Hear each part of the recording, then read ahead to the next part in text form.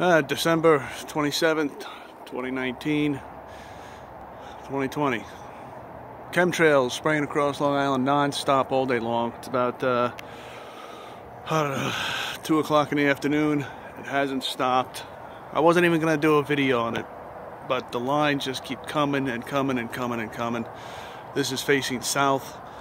You know, the sun's going to be setting in about an hour and a half or so. And you can just see it's just non-stop. Crisscross, tic-tac-toes, line after line, poison after poison.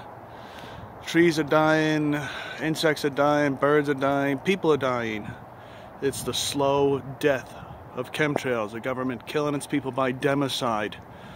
If you look up on Wikipedia, I'll leave a link below actually, it's called Death Tolls by accounts of the different types of style of killing, plagues or diseases, etc., how humanity has died over the decades, centuries, millennia. The number one cause is government killing its own people. Now this is on a global scale. There's no purpose in doing this in the middle of the winter. Anytime, anywhere. One chemtrail is too much. So it's overcast over there. Got to get inside. I could taste the aluminum numbing my mouth already. It's disgusting.